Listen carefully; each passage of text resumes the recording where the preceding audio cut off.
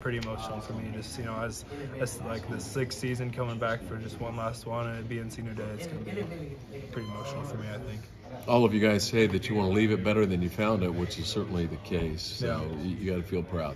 Yeah, I mean, I think that was a big reason for why I came back for this last one, is because I had the opportunity and I felt like I hadn't left it better than I found it yet, and so I felt that with these coaches it was an opportunity to do that, and so that's a big part of why I came back. And like now, I think that's like I feel I feel good about it being the time now, because it's like, yeah, I've left it better than I found it, so I feel at peace. What memory sticks out in your mind about last year in Austin?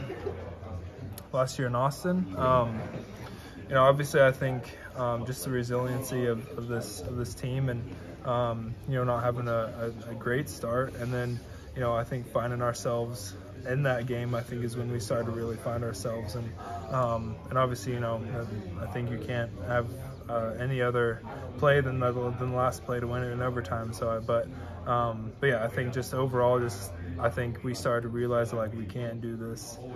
We can compete with these teams in the Big 12, and I think that has set us up for what we're doing this season. Last question. It's obvious they're going to give you a big dose of Bijan and lots of runs. Yeah. Just talk about the challenge of defending that.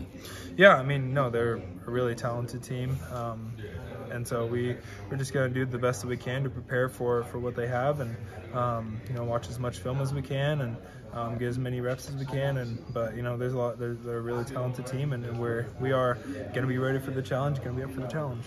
Proud of you, buddy. Thank you.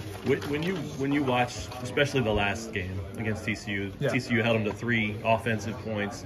Maybe you didn't watch the whole thing, but can you look for things that, well, if somebody held them to 3, let's try to do what they did, or try to do some of what they did, as long as it fits you? Is that a thing? I mean, do you guys do it like that? Yeah, I mean, obviously, different defenses run different schemes, and so TCU's a little different than us. But like the things that aren't different are the urgency, intensity, and execution. That's what TCU did, and that's what we were looking to do, against them as well. And so, yeah, I mean, while we can't necessarily take like the schemes necessarily from TCU, but like their energy, their, like I said, intensity, execution, we can for sure like learn from them and see how it's applied. Perfect. Thank you. When you think back to the win in Austin last year,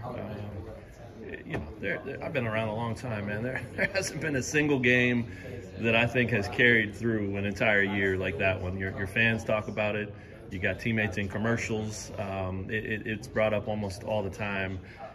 Did you have any idea then how big that would be, and that people would still be talking about it now and well into the future? I mean, do I think they'd still be talking about it now? No, but but yeah, I mean, I think it was just a huge spark for us. Obviously, I think it was like the first game that we really felt like things were starting to click for all of us, and it was obviously it was a great team effort, and like I said, it was like, I think that was what jump forwarded us into really thinking that, like, okay, we can compete with these teams, and really springboarded us into this season. But past is the past, and we're looking forward to finishing out the season.